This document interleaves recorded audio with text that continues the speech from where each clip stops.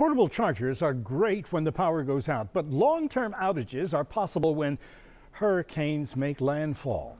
Meteorologist John Dawson has a USB power bank that looks to the sun for a recharge in today's hurricane gear test. Look, if your smartphone has no power, how are you going to look at the Fox 26 weather app? You've got the app on your phone, right? So to keep the app going, you could use solar panels or a USB power bank. But Renogy has put both of those options together. This is their solar power bank, and it has a 2-watt solar panel with a 15,000 milliamp hour battery. Now, that's a fairly large battery, lots of juice to bring your USB devices back to life. But what most folks really just want to know is how many times can they charge their cell phone? And that can be difficult to say since different phones have different size batteries. But I would say that most smartphones that are out there today, you would be able to get 5 to 7 full charges. But it really doesn't matter because you're going to be recharging this battery anyway. Just leave it in the direct sunlight and let the solar panels go to work. But you should be warned that this 2 watts of power that's created from the solar panels will not give you a quick recharge.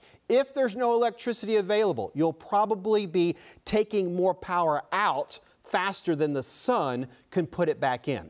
And that's why there's this micro USB port that's on here. That way you'll be able to charge this battery. You can make sure it's at 100% before the power goes out. Now that does leave you 2 USB power ports that you're going to be able to charge all of your different USB devices with.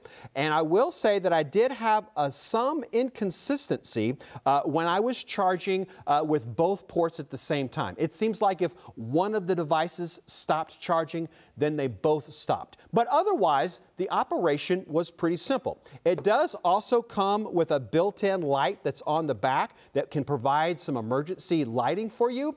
And not that it's a huge deal, but the manual says that the light has an SOS function, but actually it just flashes. I'm going to give the Renogy Solar Power Bank a Cat 4 out of a possible 5 on my Hurricane Kit priority scale. I'm not completely convinced on its durability, but it is certainly a good size and a great price. It lists for around 27 bucks. So besides your cell phone, what are the other USB devices that you need to keep charged? Tell me on Facebook. My page is @JohnDawson, Fox 26.